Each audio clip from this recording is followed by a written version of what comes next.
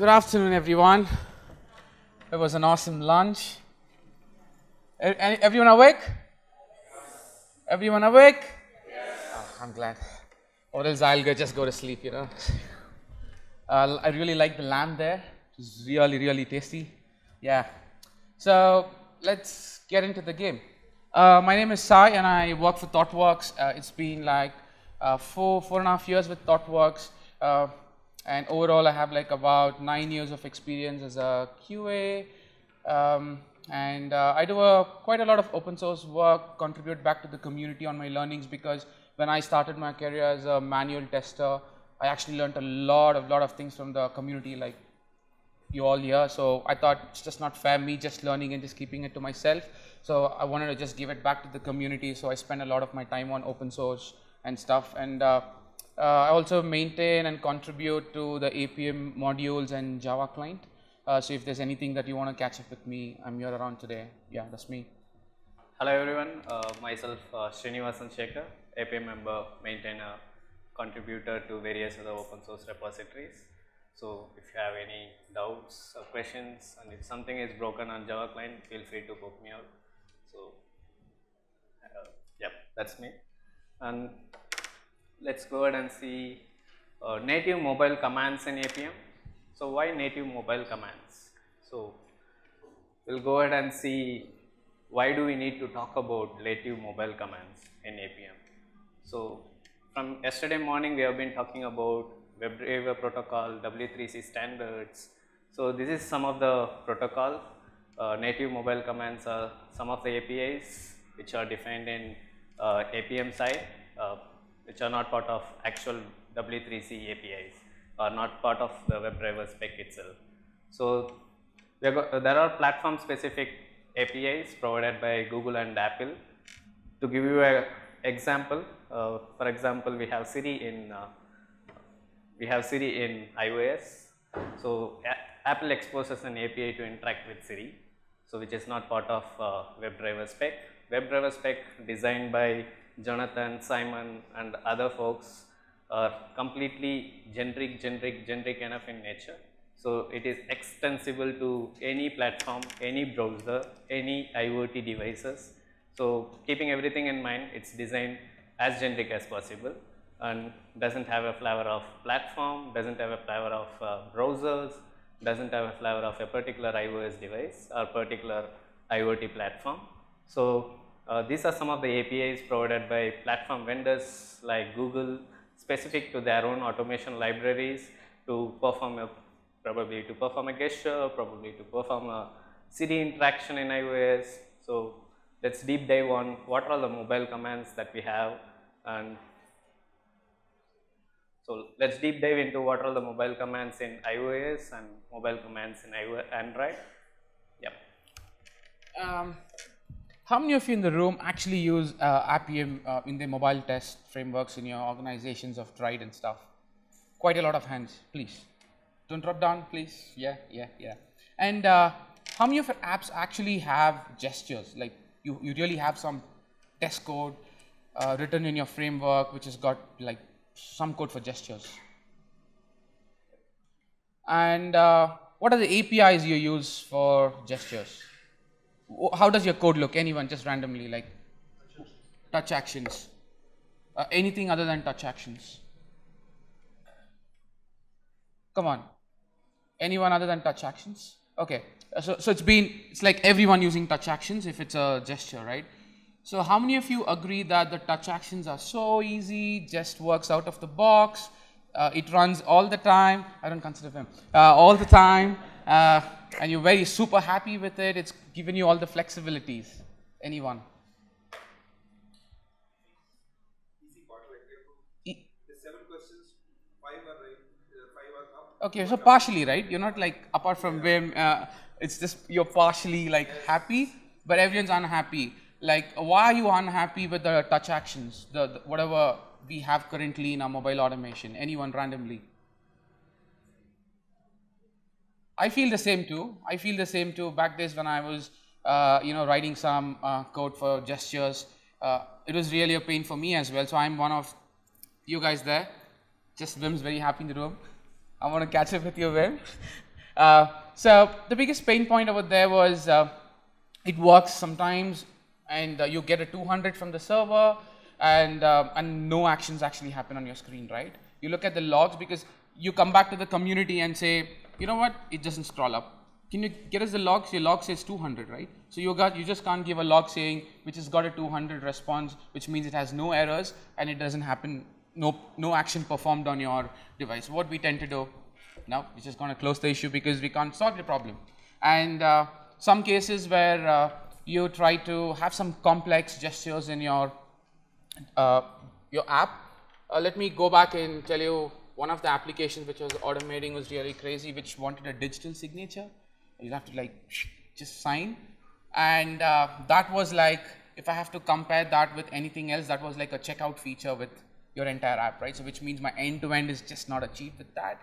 I mean, we really couldn't do that, so we had to do a lot of workarounds, flaky test, and things. So I just wanted someone to rescue me from that, and probably something really cool that we want to do, and that's when we had the Actions API after the W3C protocol, which Srini was saying. So Selenium went into W3C, Appium followed Selenium with W3C, and we said, okay, anything on W3C standards is what we will follow. We made sure that, from the community side, let's go ahead and respect all the W3C APIs. So which means we have to make some changes in our code base as well, right? So yep, so we went ahead with Action APIs. That solved the problem. I was able to like go ahead and write, complete the flow of my digital signature, and I could actually completely do that using the Action APIs. But again, people who were there in the workshop should have seen the Action APIs were pretty not straightforward. So there were a lot of sequence, and you need to add a lot of actions and all the crazy things, right? So typically it was like you need to at least write like 10 to 15 lines of code to actually just do a scroll up or a scroll down. You need to again get the coordinates, add some sequences. You need to press down, move, and all of that, and you need to have your right pauses in between, because XCUI says a specific pause time, and Android says, oh, the minimum timeout time for a double tap is 40 seconds, and XCUI says it's 200 milliseconds and stuff, right? So which means you still have to go write some piece of code and things. That was really crazy, right? So let's go ahead and sort of see how cool these native commands are. And when I was communicating to a lot of people, it's like, yeah, iOS is a pain, iOS does this and stuff. iOS also does cool things. They also expose good stuff for a testing. So let's go look at some of the native commands which iOS actually has exposed, and Appium has actually written some of the mobile commands behind those, and how easy they are to use. So just before deep diving into any of the native gestures, can you all tell me some of the gestures that you have used while interacting with your mobile application or the mobile devices? Can you all name few gestures that you have used? Pinch, swipe, scroll. Yeah. Okay, let's take this in another use case, right? I mean, a lot of people said scroll. I had one pinch and swipe. So let's take this scroll. So even if it's your TouchActions or your Action APIs, let's say you have a list, and there's a lot of data on the list, and you have to typically keep scrolling, and let's say there's a button at the end of the page, right? So what you tend to do is you write a while loop, you write a for loop, or whatever the loop is, whatever your logics are. You keep scrolling till the element exists, and all that you need to do is what? You just have to just scroll all the way down, because your whole test case or your aim is to just hit the bottom so you can click that button, right? So this could be one case. There could be another case where you will have to just look for a certain element. It's still a valid scenario. So let's root that out. Maybe only in this case you scroll all the way down to the list. So you just have to click on that button, right? In such cases, we put them into the loop. We reiterate, yeah, is the button present? No, let's give a scroll. A button present, not there, let's give a scroll. And again, there's a call made to XCUI. It's quite slow. It performs. With that time of you scrolling, that's not exactly what you want. All that you need to do is you just need that button where you actually can go perform your click and things, right? So why do we have to do all this crazy stuff just to get all the way to the bottom? Scroll like 20 times because you don't do anything in the 20 scrolls and things. So let's look one of the mobile native commands. which iOS actually exposed, which is XUI, and how simple that is the mobile colon scroll. So the mobile colon has got a lot of more gesture specific stuff. So we're going to look at the second one, which is mobile colon scroll. You see how simple that is? You just say the direction, you want to scroll up, you want to scroll down, and then you say execute script, and the script is a mobile colon scroll. And that is just going to scroll all the way down, so you could find the button now. So you can get rid of all your loops, so you save a lot of time as well, right, over there. So you can straight away just hit down all the way to the screen over there. And like pinch. Since it is native APIs, it is much faster as well. Yeah. And with pinch, right? I remember I had hard times pinch even on Actions API, because I have to get crazy coordinates, because one has to go in X and Y in 2 different directions, and then I need to probably just zoom. So simple over here, it says mobile colon pinch, and just give it a scale. That's it. And these are very, very tied up and coupled only to the iOS platforms. If you ask me, will this actually work in my Android? No, they will not. So these commands will not work on Android. These are very specific to iOS. And that's the reason. So it's again something which you really need to decide. If you're using a cross-platform framework and your app is cross-platform, you need to see if you want to use this, or you want to go back to Actions API, so you could have the same code base which can work for both. But still you can have the same code base using these gestures as well. It's just about the different APIs which iOS and Android actually provides to us. Maybe let's look at complex gestures. Complex gesture. So what do you want to look at as a complex gesture? Maybe double tap? Yeah, double tap, maybe even a 2-finger tap. That's even more complex than a double tap. Yep. Has anyone done a 2-finger tap or even looked at it in your TouchActions or anything like that?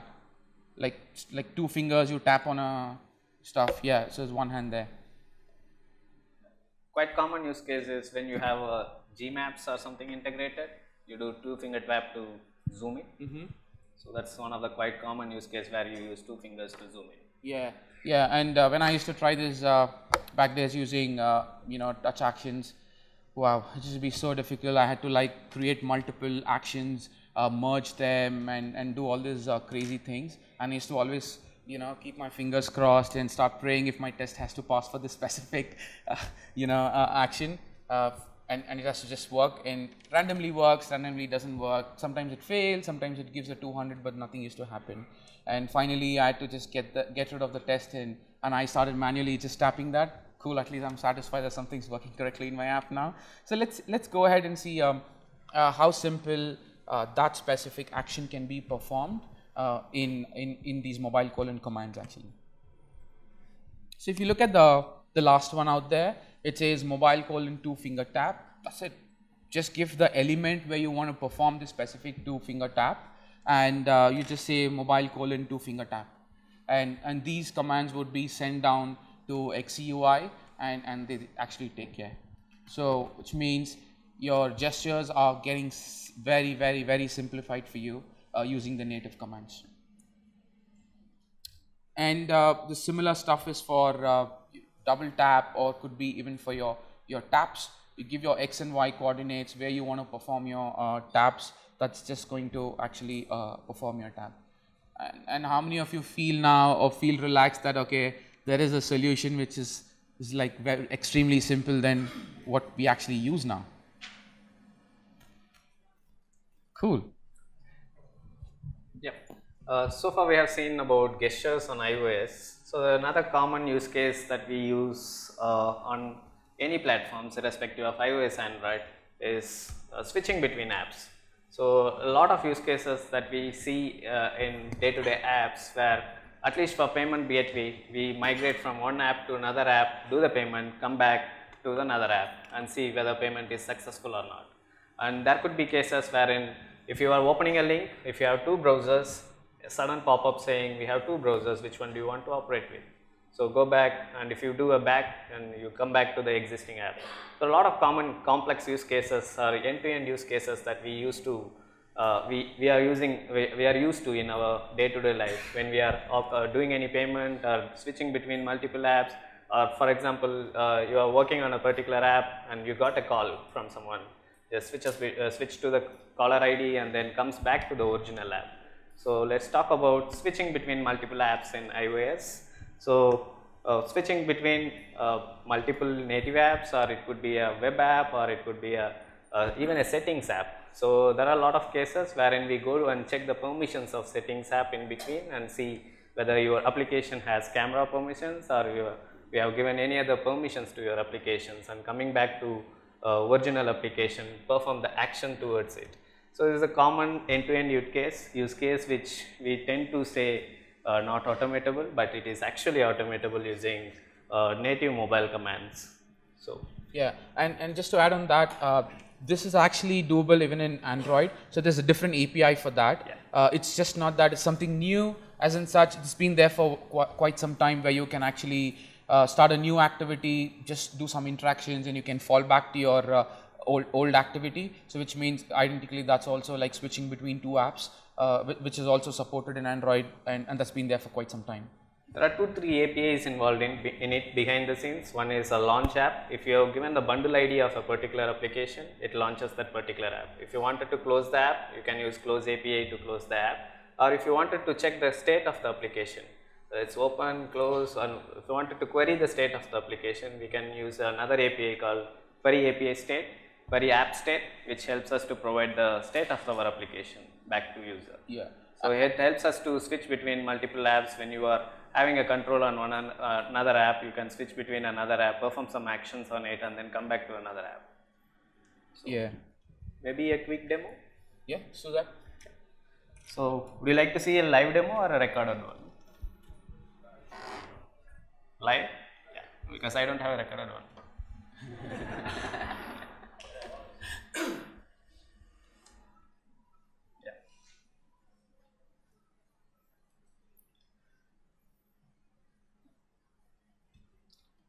So if you look at the API, I have given settings ID, bundle ID of the settings app, which is settings app is nothing but the iOS settings app, which you use to check what all the applications we have installed, or if you wanted to change the state of the application, we go back and check the state of application in settings app. So I wanted to launch another application, which is the application under test. In between, I have to go to settings app, check whether the application is registered in Siri or not, and then comes back to the original application and perform some gesture on it. And I have my Appium server running in my local. So let's go ahead and execute.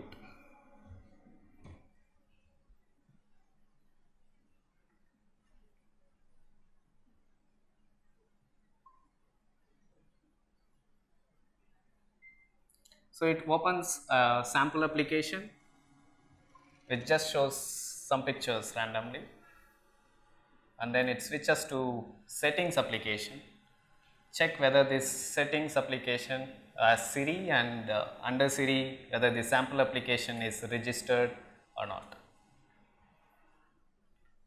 So behind the scenes it's installing WebDriver agent. This is the one of the painful stuff which used to happen in iOS.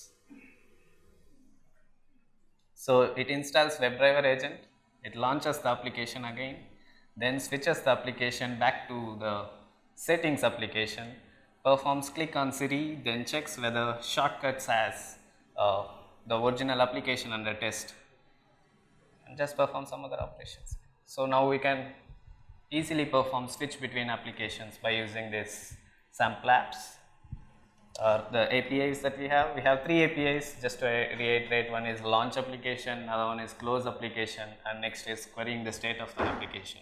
Yeah. And these also work on simulators as well as real devices. It's not restricted only just to work on simulators, they also work on real devices. Again, it's not restricted to platform as well, it works absolutely fine in Android as well. So how many of you have iPhones here? Okay. How many of you set your alarms using Siri? Okay, at least few hands. So Apple has recently exposed an API to interact with Siri and test your application. Nowadays we see a lot of applications have interactions with Siri. So you can perform a gesture, or you can launch an application using Siri, or you can do some purchase using Siri. So when you say hi Siri, so when I said hi, hey Siri, what's trending? It's our PM just popped up in Twitter. So maybe a quick demo on Siri shortcuts. So a lot of applications now have conversational UI integrated, conversational AI integrated. So some of the Android applications have even Google now integrated, and now we have Siri integration. Yeah. So let's see how do you interact with your application using Siri.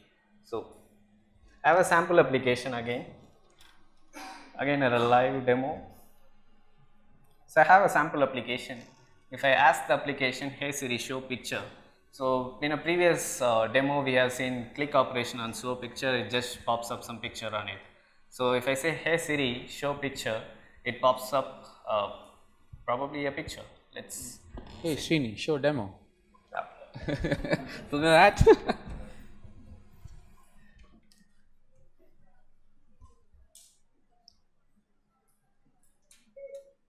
Hey Siri, show picture. Yeah, this is how it works manually. Let's go ahead and see. And the next time when you actually ask for the picture, it actually randomly picks another image. Yeah. So just make sure we have a nice owl there. Probably the next time when the scripts run, it should be something else.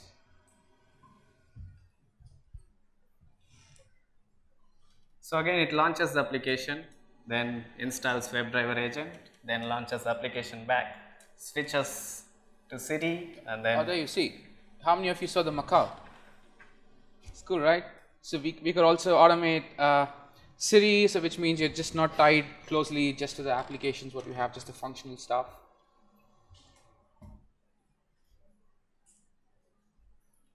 Okay, every time when you execute, it shows a different picture. So now we have APIs through native mobile commands. You can interact with Siri and perform a specific action in your application. Yeah, and how many of you would get super excited if you know that we have APIs which can actually give you the performance of your app? So, and that's iOS, right? That's iOS. Yeah, so iOS is got APIs where we could actually measure your performance of your application. So basically we have like APIs for it where you say start profiling, go ahead, just perform your scrolls, clicks, or whatever you want to do over there, and then you can actually say, you know, start profiling, and that's going to give you a trace file for you, and you can actually drop the trace file into your instruments or your Xcode, which can actually give this pretty dashboard for you, so you know how your app is performing. So this is Xcode. So if you go back to Xcode in your debugging stuff, you get this. And if you really want to see which specific threads performing really crazy in my application, so you can just drop the trace file into instruments, and that's going to give you all your main threads and stuff, whatever crazy things are happening in your app. And I think this is a very, very cool feature in the mobile colon, which I actually liked with XUI exposed. Yeah. So Apple does gives time profiling, so you can go ahead and see a specific series of time period. During the course of time period, what are the threads that got invoked and how much memory that it got consumed, and which thread leads to the spike in CPU performance. So there are a lot of profiling that Apple gives us by default. So if you change the commands in native mobile commands, so it gives you a kind of so trace file, as I said. If you open it in instruments, Xcode instruments, it gives us a bird's eye view of how does my application looks like, so in terms of performance. So if you deep dive into the tool and see what are all the number of threads that got spinned up, and what is the exact code that leads to this spike in terms of memory or CPU or anything else related to performance. So it's quite easy to capture your performance during the course of your automation execution. So maybe I can show the piece of code.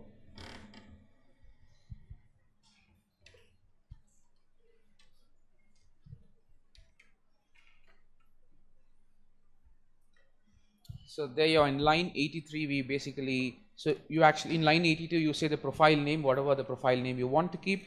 And in 83 you say execute mobile colon start performance. Can you just scroll?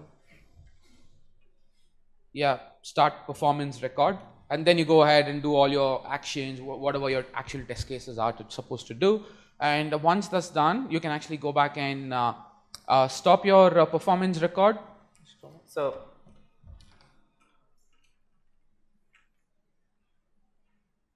There you go. So what we are exactly doing here is, for the current process ID, for a particular timeout, capture the time profile in Xcode through Xcode build tools. So we can ask it to capture memory profile as well.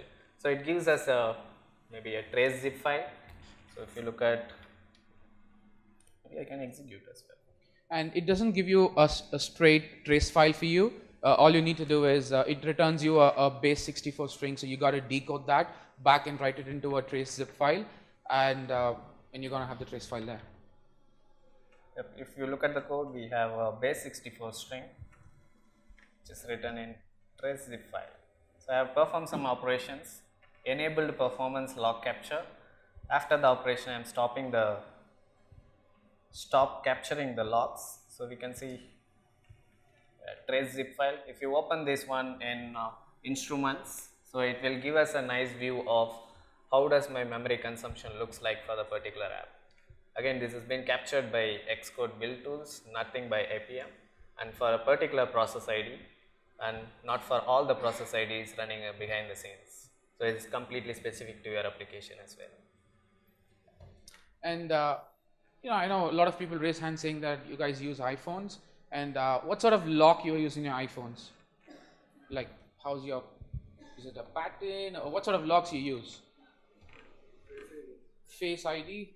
Bim, what sort of lock do you use? Face, yes. Yeah. Anyone uses pattern, anything else, or everyone uses face? Numeric, yeah. So we have a lot of people using face, numeric, yeah. Biometric. Biometric, cool, yeah. So Apple also exposes a couple of APIs to interact with OS with a particular biometric or even the face. So it works only fine on iOS simulators, not for the real devices. So you can unlock your Apple iPhone or any of the Apple devices if it has a biometric enabled device. So they recently taken off the fingerprint recognition itself. Now we have face unlock, so it works perfectly fine for face unlock as well. And again, it's behind a mobile colon, so you say mobile colon send biometric match, and if you just say it's a face ID true, or if it's a biometric with your old devices, you say biometric true. It's just going to consider that. Just touch ID. Yeah. And and these are just not the mobile colon commands. You'll have to just go back and see there are like a lot of mobile colon commands for iOS. Didn't I say iOS also does cool stuff? I'm happy with that. It actually opened a lot of doors for testing, right? And yeah, so just to summarize on what we went through, we looked at face unlock. We looked at how you could actually profile your performances, how you can measure them, and we looked at some of the cool gestures. That was like a big pain point for us, and how easy it is for us to do that. And in gestures, we saw a lot of gestures like 2-finger tap, double tap, tap, swipe, scroll, and a lot of things. You should go back and take a look at the other mobile colon stuff for iOS. Yeah, I would strongly recommend do that. Yep. So let's go ahead and see what's there on Android. So Android recently on its developer summit has released a feature called instant apps. So if you know what is instant app, if you have explored instant apps, so if you go to Play Store, type any of the apps which has instant enabled, for example Candy Crush Saga. So you don't need to install your application, install the application on the device. It means you are avoiding a lot of applications getting installed in your device, but you can still try out without installing the entire application in your device. So if you click on try out, it just opens up an instant apps. You can still go ahead and see in the settings app sections the apps that are got installed. You can see a minor version of it getting installed, but if you look at the list of apps, probably it doesn't look over there. So it helps us to try out a particular application before even you get into, before even you install it and explore the application. So Candy Crush has enabled this feature.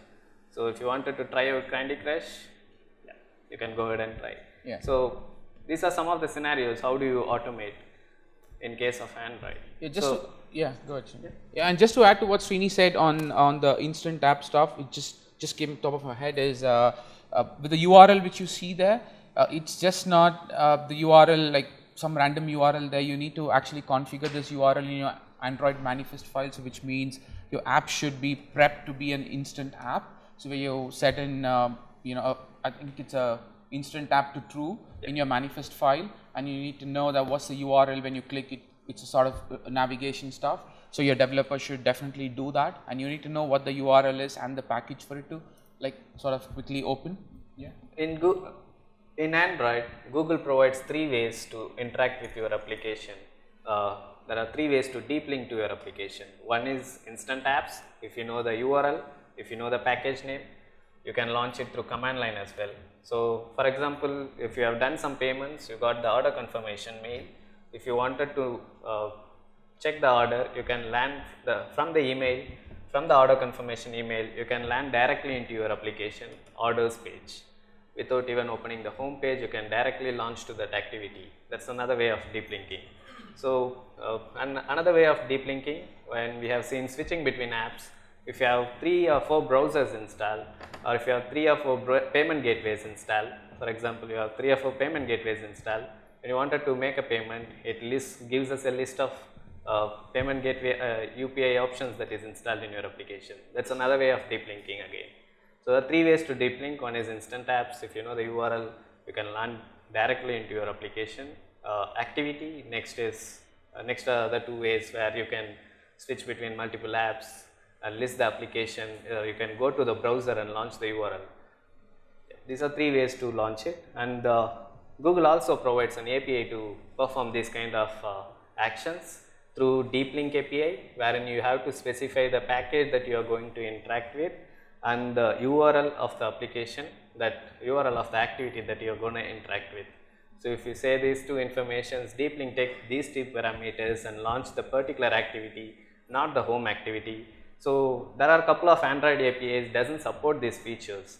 If you go slightly back, Android APIs doesn't support these features because it's quite new to the market. So what Android exactly does is, you might have noticed it, when you are launching another URL, so from our application, it goes to Google Chrome, launches that URL, and again it redirects back to that exact application. So Google Chrome acts as a bridge over here. So it goes to Google Chrome, launches the application, third party application. So that's another deep linking. If the API, Android API doesn't support this feature, it goes via Google Chrome. If Android API supports this feature and you have the application installed, it directly launches the application. And if you don't have the application installed, it takes us to the Play Store. It takes us to the Play Store for us to install the application. So these are kind of deep linking that is exposed by Android, and all these are all possible through Deep Link API, through native mobile commands of Appium. Cool. So let's look at another very interesting API which is very specific to Espresso Driver. Most of you have seen these hamburger menus in applications, right? Like Google Play Store has got that. Most of the applications actually have the hamburger menu. So what typically does is you go tap on the hamburger, so it just slides out. There's an also other way for you to is just swipe right into the opposite direction, so it just moves out. So previously with the touch actions, it used to be like you got to exactly find that the coordinates, so which means you have to exactly go to the corner of your screen, then you move, so which means you do minus by divide, you multiply, and you get these coordinates, and then you try to work on that, and still pain, right? So with these APIs, we have something called as Open Drawer API, which works only with Espresso Driver, not with UI Automator 2. So what typically this does is, as you see on the screen, so we have a gravity. So basically what the gravity does there is how fast you want to open the drawer. So you just set the gravity level there and find the element. What's the element, on which element you want to actually perform that action on, and then you say mobile : open drawer. That actually is going to just swipe it based on your gravity. So when you are doing this on Actions API, when you are going to perform a gesture for these kind of drawers on Actions API, there are high likely that you will get element out of bound exception. So these are all the APIs that's been exposed natively to solve these problems. Yeah, and especially, and I think there could be some random crazy errors like how Srini said. It says your coordinates are outside the screen, and you go crazy seeing those numbers and the exceptions, and then you decide, okay, let me debug, reduce the numbers, reduce the coordinates and stuff, right? So you can get rid of all this pain and just start using these APIs if you're actually moving to Espresso driver. And again, it doesn't work on a lot of APIs. It works absolutely fine. Maybe it works absolutely fine. The Actions API that you use with X and Y, it works perfectly fine. On this use case, it works perfectly fine on some devices, not perfectly on other devices. Even if you adjust the X and Y coordinates, it sometimes gives us element not found exception or element out of bound exception. Let's see another API, very specific to another trouble. So we try to bring in all these APIs, which is always a trouble for people to set, including me or Srini here, is trying to set a date and time with the default date pickers and time pickers. This is crazy clock, right? I hate this. It's given me a lot of pain when trying to set some time, find the coordinates and stuff. I see a lot of people nodding head. Yes, I know, I understand. Yeah, and it's quite easy now. And again, this works only with the Espresso driver. It's pretty simple now. All that you need to do is, again, you just say mobile set date and just give the date parameter as you see over there, which year and what's your month and a date you want to actually set, and the Espresso driver is going to help you with that. So which means you no longer need to inspect, get your XPaths, and you have to do all those crazy regex stuff. You really no more need to do that. Just use these APIs. They're pretty straightforward, and it's just going to set the date out for you.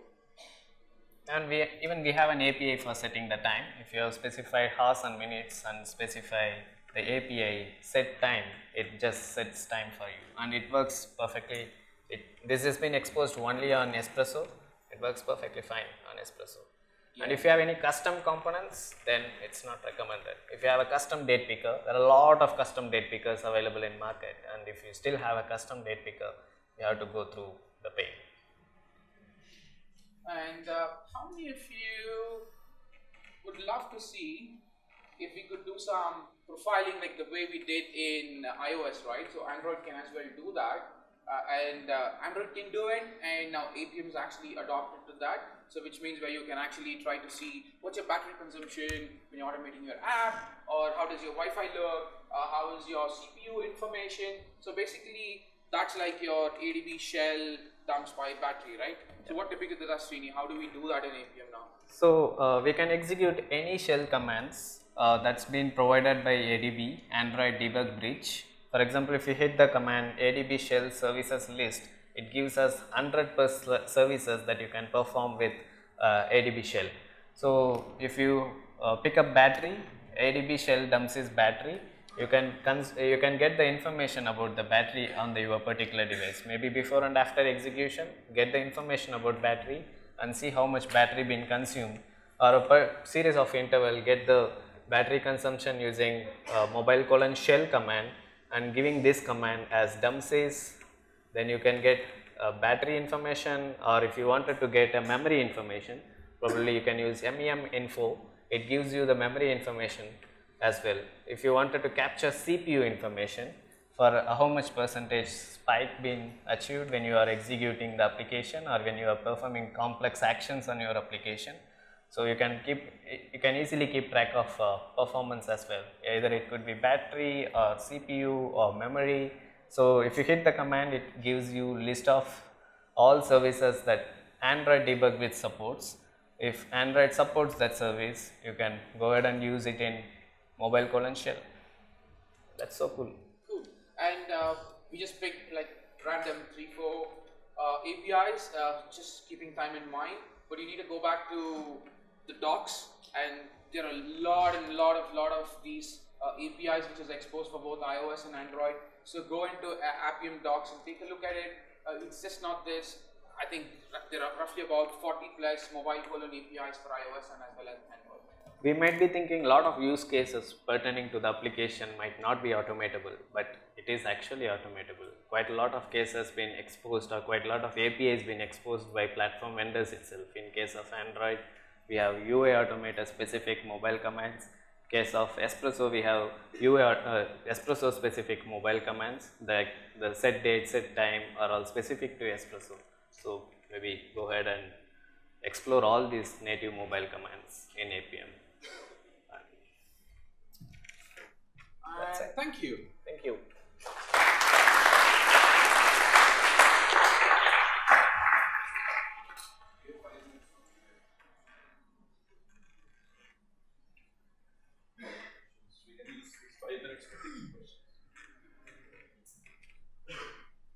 Yes.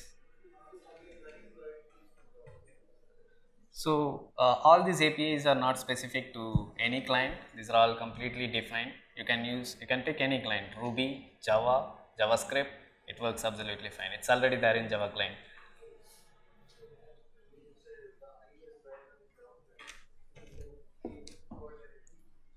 Yep. In fact, the demo was on Java. So all this goes via JavaScript API. It doesn't go, we don't have a specific API. So for example, if I have a specific API for interacting, getting the memory information, there are a lot of information that you can get. If you hit ADB shell service list, it gives me 120 services. We can't have the methods defined in the way that we wanted to. So we wanted our users to experiment the APIs.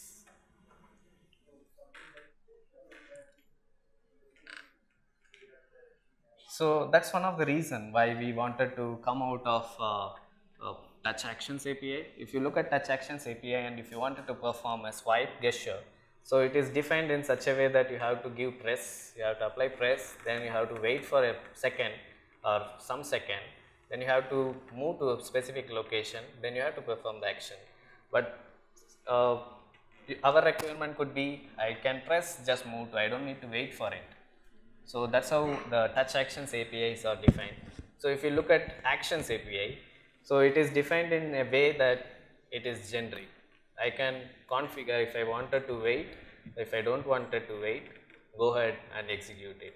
In case of mobile colon methods, it's another simplified version of APIs provided by Apple and Google to interact with your application. So if you write a wrapper on top of it, it might make your life easier, but may not be for all.